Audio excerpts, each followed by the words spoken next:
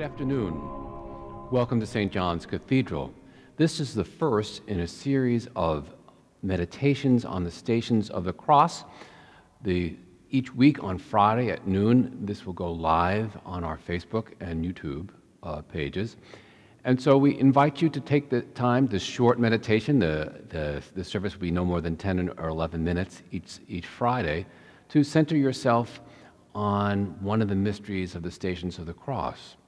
The stations that we're using are produced by an artist in New York named Simon Carr, and he tried to tell the whole arc of the story of the stations, of Jesus walking the Stations of the Cross, just through a close-up of Jesus' face and what that expression says at each moment of each station. So today, we will begin with this station. Jesus is stripped of his garments. Let us place ourselves in God's presence. Let us pray. Assist us mercifully with your help, O Lord God of our salvation, that we may enter with joy upon the contemplation of those mighty acts, whereby you have given us life and immortality, through Jesus Christ our Lord. Amen. Jesus is stripped of his garments. When they came to a place called Golgotha, which means the place of a skull, they offered him wine to drink, mingled with gall. But when he tasted it, he would not drink it. And they divided his garments among them, casting lots. This was to fulfill the scriptures which says, "They divided my garments among them, they cast their lots for my clothing."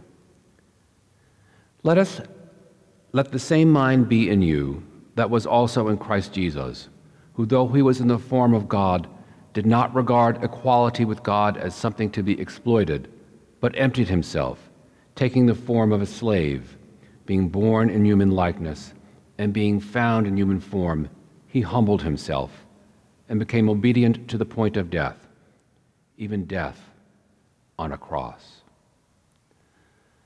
Many years ago now, I did these stations with a group of teenagers, and it was a more powerful experience than I thought it was going to be. We went through the stations and we asked each other what we thought the expression on Jesus' face said. And we got to this one, Jesus being stripped of his garments, and I asked them, and one boy said, he looks embarrassed. And another one of them said, I never ever thought that God could be embarrassed, that God could feel sort of ashamed of something. And then another one of them said, well, sometimes when I'm feeling geeky in front of people, I feel embarrassed, and I feel like I've made a fool of myself. And I thought it was very brave of this young person to say that. But I think that is the mystery of the Stations of the Cross, that self-identifying with the brokenness of humanity. Who among us, as a teenager, in that awkward, difficult, wonderful, mysterious phase of our life, has never felt sort of embarrassed and out of it and not quite cool enough? And here Jesus is stripped of his garments, and he looks embarrassed. We talk about walking the way of the cross, and which we do and are, but I think also we need to think of this sort of spiritual discipline as awakening our curiosity about what Jesus experiences. And Jesus, we're not only walking the way of the cross with Jesus, he's walking with us in the way of the brokenness of the human condition. He takes all of it on. Jesus is embarrassed. Jesus feels betrayed. Jesus feels emotionally hurt. Jesus grieves over the hurt that he is experiencing and how that will affect his mother, the women of Jerusalem.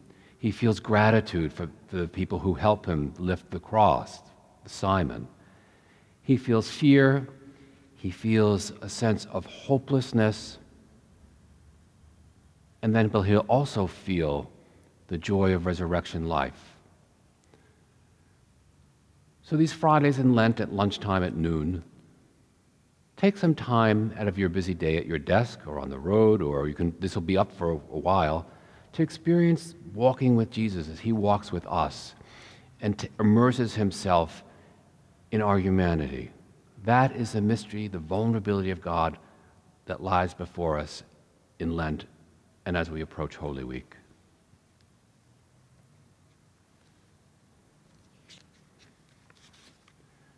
Let us pray. Lord God, whose blessed Son, our Savior, gave his body to be whipped and his face to be spit upon, give us grace to accept joyfully the suffering of the present time, confident of the glory that shall be revealed through Jesus Christ our Lord. Amen.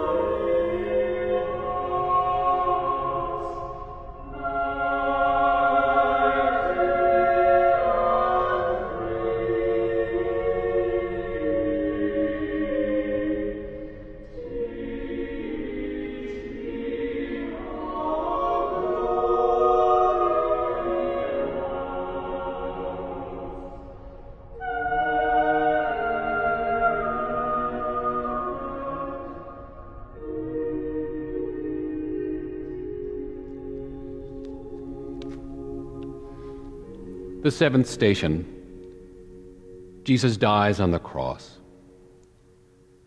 When Jesus saw his mother and the disciples whom he loved standing near, he said to his mother, "Woman, behold your son."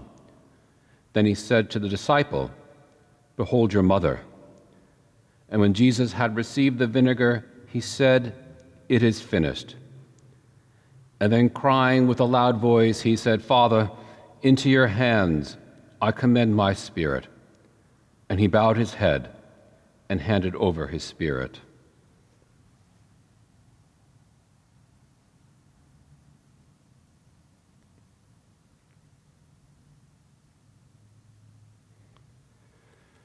My siblings in Christ, here at the foot of the cross, each week we will lay our petitions. What has God laid upon your heart in prayer this week? We pray for peace. We pray for all the people who have lost loved ones in the Ukraine. We pray for guidance and wisdom for the leaders of the nations. We pray for our Bishop, John, and for our canon to the ordinary, Melissa. We remember all the sick of this parish, especially Nancy and Felicia. Here at the cross, where we're reminded that Mary stood, we pray for all those women who have lost a child and who mourn.